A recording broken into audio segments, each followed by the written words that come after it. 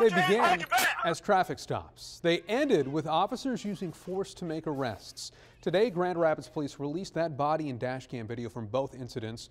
When videos first surfaced on social media, there were a lot of people who believed these were examples of excessive force by police. 13 on your side's Nina DeSaro has more. The Grand Rapids Police Department released body cam and dash cam video of two incidents involving force in order to give the public a better understanding and idea of both cases. The first one happened near the corner of Hall and Madison, and the other one happened right here near California and National.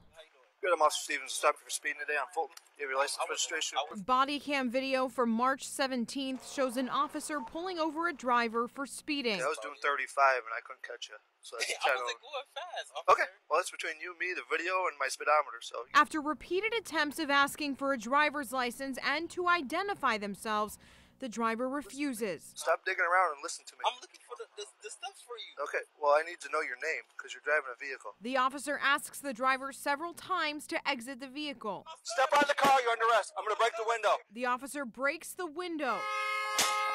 Step out of the car. The driver finally gets out of the vehicle and another officer appears to tase him.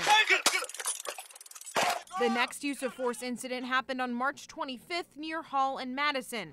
Officers were investigating a fight in the area and attempted to stop this car. Officers made contact with the 5 occupants of the vehicle and explained the reason for the stop. In an interview, police addressed the incident the day after it happened.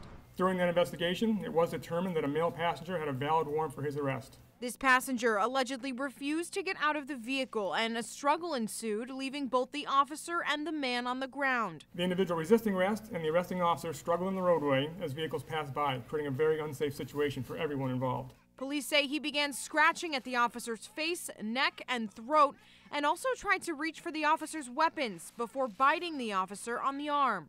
The officer continued to struggle with the individual, and the other 4 occupants started to exit the vehicle. The video shows the others trying to pull the officer off of the suspect and interfere in the arrest. One actually gets around the officer's partner and starts yanking on the officer who's on top of the individual on the ground. Police say that second officer is attempting to keep the others in the vehicle from interfering, while at the same time helping his partner arrest the suspect. The actions of this individual, the officers had to react to that. Both arrests are being reviewed by the Internal Affairs Unit, Labor Relations Department, and the Chief of Police.